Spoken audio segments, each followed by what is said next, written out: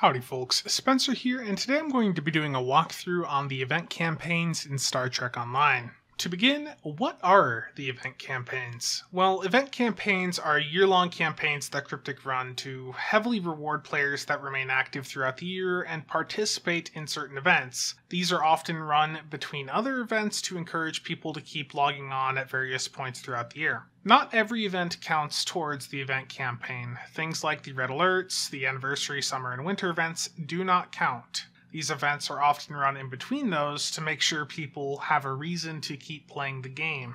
Eligible events will be listed on the Events tab of the journal alongside your current progression and the possible rewards. To navigate to the events window, you have two ways to get there. You can hit J to open the journal window, or you can go to the bottom left of your minimap, marked with 1 on the screen. Hit that, that'll open up the journal window, and then you're going to go to the events tab, marked as 2, and then go to the event campaign, marked under 3. On that event campaign window, you're going to see all of the info for the event campaign, your current progression, the eligible events, the reward info. If you hit reward info, it'll give you a full list of all the potential prizes. There is quite a bit, and you'll certainly want to do your research before selecting. Now, let's take a look at how long it takes to actually complete the year-long event campaign. So you need 3,500 progress to get your reward, and each day that you run one of the events will get you plus 50 progress, so that's 70 days worth of progress you need.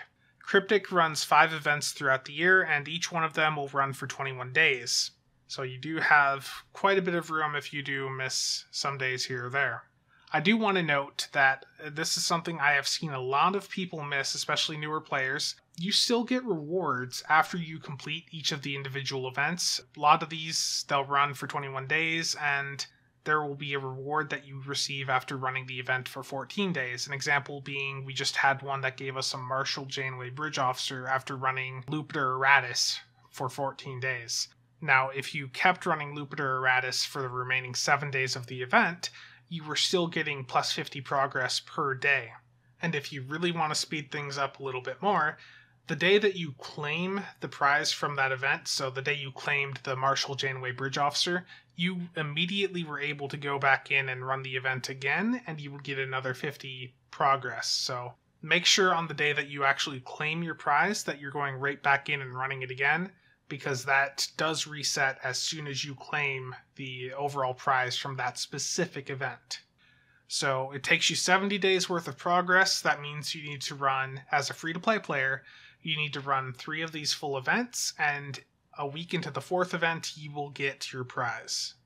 Now, of course, there is a way to pay and speedrun the event campaigns. It's what a lot of people do. And here are the steps to speedrun the event campaigns. This is very handy, especially if you get started later on and want to get caught up. So the first step is to immediately buy out an event as soon as it goes live. Do not play the event before you buy it out. Buying an event out will cost you 2,000 Zen, which is $20 US, and that will immediately give you 700 progress. After you buy it out, you will then go and play it every single day for the full duration of the event, and that will net you an additional 1,050 progress from running it the 21 days. So between buying it out and then running it for the full duration, that means you can get 1,750 progress from the first event. That is half of what you need to get the event campaign fully completed. You repeat that for the second event of your choice, and upon completion of the second event, you will be at the full progress bar, and you may claim your campaign prize. So, are you screwed if you started late? If you're a free-to-play player and you're not able or willing to put money into the game and have no Zen, then you must start working towards the event campaigns during the second qualifying event. That means if you're a completely free-to-play player and you're unable or unwilling to put Zen in at any point throughout this year and you did not start during the first or second events, you have already missed it for the 2022 event campaign. Your only hope is being able to go in and buy one of the prior events out at some point throughout the next year.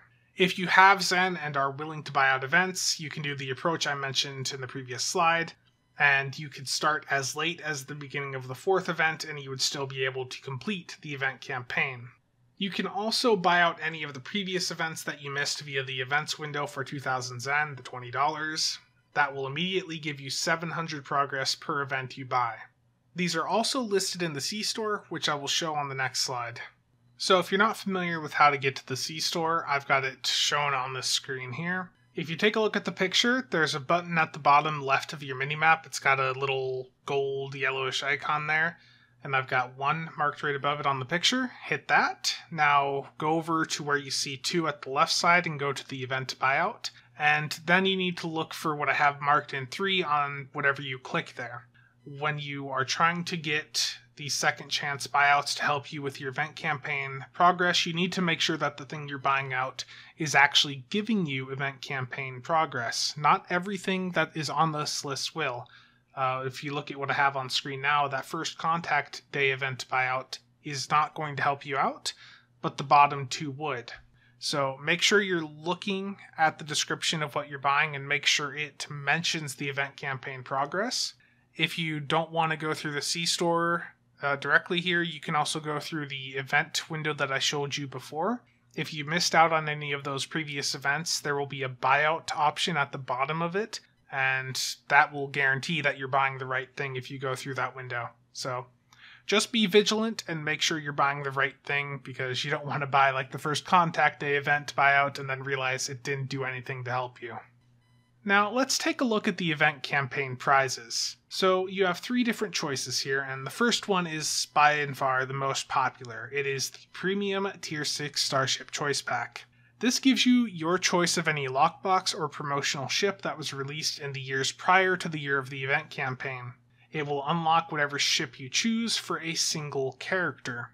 Now, the value of this option varies quite significantly. The lockbox ships and the promotional ships all vary heavily price-wise. The cheapest lockbox ships are usually going to be in the 5 to 600 million EC range. That's going to be around 40 US dollars, while the most expensive promo and lockbox ships can be about 1.8 billion EC, or around $140. So some of these ships can be very expensive to obtain if you're not obtaining them free through this event.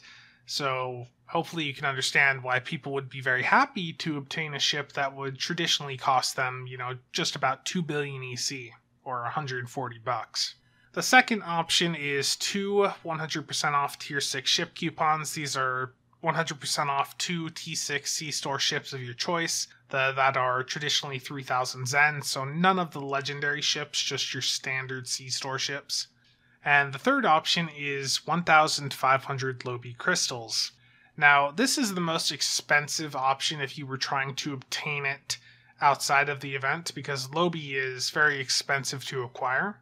You're typically getting somewhere around 5.4 Lobi per lockbox, according to the very large 10,000 plus opening samples that I've done and others have done, which means that it would take you about 278 master keys to obtain 1,500 Lobi traditionally.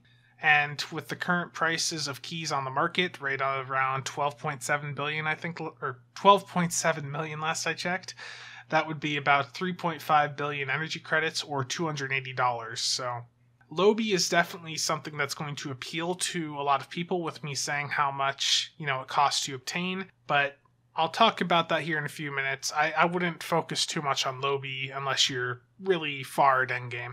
Now, I want to dive a little bit deeper into the Premium Tier 6 Ship Choice Pack. As I mentioned, this is going to be the most popular option, as it lets people freely obtain a ship that is normally obtained via gambling or paying very high amounts of energy credits on the player exchange or via private trade channels. The restrictions to this option are that you only get to choose ships that were available in prior years before this event campaign. So, an example, for this 2022 event campaign, no ships that launched in 2022 are going to be available as an option.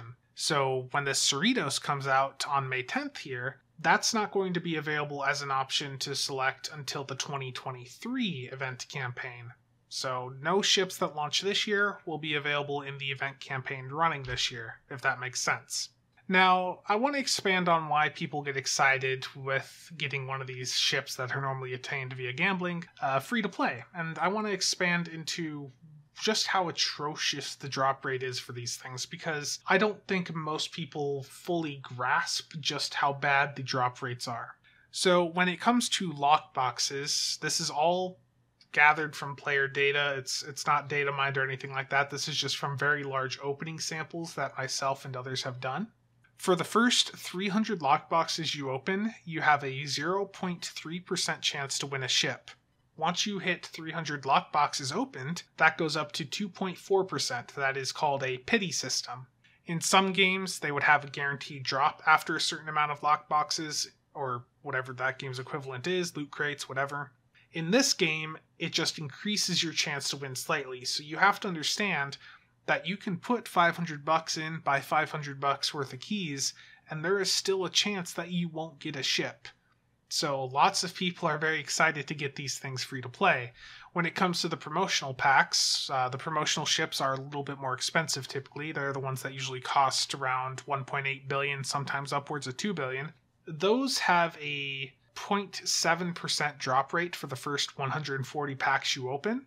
And after the first 140 packs, that goes up to 7%. So you do have a better chance to win, but with either the promo packs or the lockboxes, that costs you around $300 worth of the packs or keys to even hit the pity system.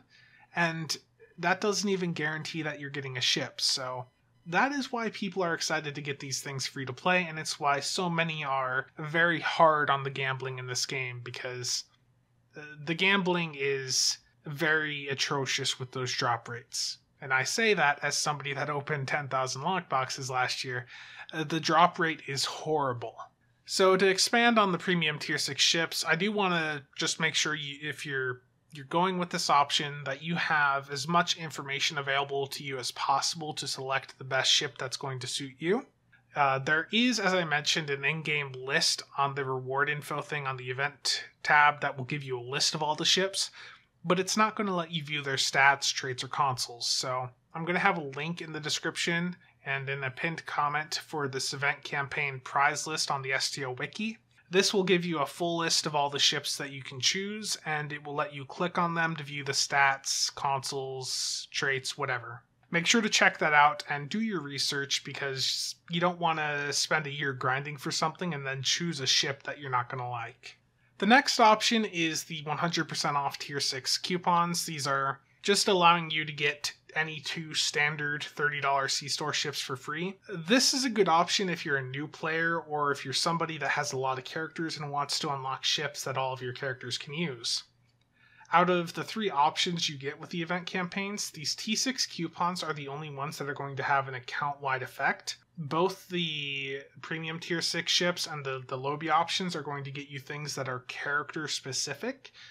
But these T6 coupons are unlocking C-Store ships, and C-Store ships are available account-wide. They're reclaimable if you discard them, whereas the other stuff, the Lobi and the premium tier 6 ship, if you discard them, you're not getting them back. So if you're somebody that plays on lots of characters and you're looking for the most value for a bunch of characters, that's where the T6 coupons would come in. And if you're a new player, you don't have much money to put into the game, you might want to consider this, because that's 2 decent ships that you'd be able to get. You might be able to get something like the Arbiter for the emergency weapon cycle trait, and just do your research with whatever build you're doing there. But there's a lot of really good ships and traits and consoles in the C-Store. I would not completely ignore the T6 coupon option if you're a new player, or like I said, you're somebody with multiple characters and you want something that's going to be usable on all those characters. Next up, we have the 1500 Lobi Crystals. This option is really great for those of you that are more advanced into the game and have specific Lobi gear that you're after, certain sets, things like that.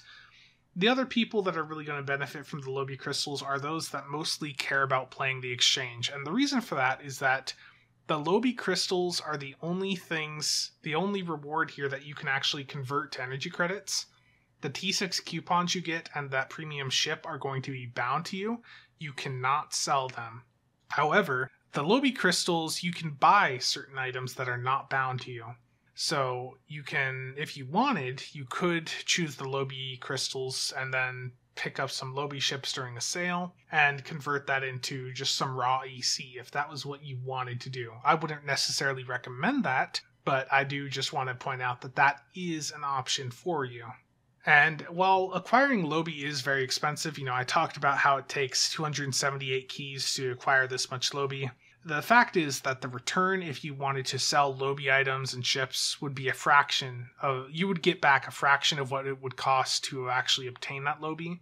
So if you're a more veteran player and you're just looking for a really solid option, you want to have some Lobi there for if any new traits come out, which there will be with the Cerritos. I'm not going to get into what they are, but there's probably going to be one that I think a few people are going to want. So having Lobi for things like that is going to be very beneficial if you're a more serious endgame player.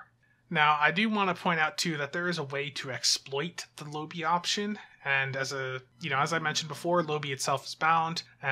Most of the gear that you can get with Lobi is also bound, like the set pieces. However, there are some Lobi items like the ships, some of those traits, costumes, pets that are not bound, and they can be sold or transferred to other accounts. So if you're picking up on what I'm saying here, if you have alternate accounts, as in ones that have different emails and logins, not just alternate characters on your same account, then you can have those alternate accounts also run the events. They can select Lobi as the reward, and then they can transfer the tradable Lobi items over to your main account. So if you are somebody that plays the game quite a bit, you actually have multiple accounts and maybe just have a very basic setup on them, you can use them to take the Lobi option on the event campaign and dump that stuff over to your main, and you'll be able to get some stuff pretty easily free to play. So take advantage of that if you are one of those people. If you're one of those people, you probably already know that and are mad that I'm even mentioning it in a very public setting. I'm sorry. So to conclude this video, the event campaigns are a huge incentive to players to keep logging in and playing events. Cryptic is using this to keep us playing during the periods between the major events. And the rewards are well worth it. Like some of these things would cost you hundreds of dollars to obtain traditionally, so if you're somebody playing the game long term, this is very well worth keeping up on. I will be following up this video with recommendations for what to choose for the Premium T6 ship.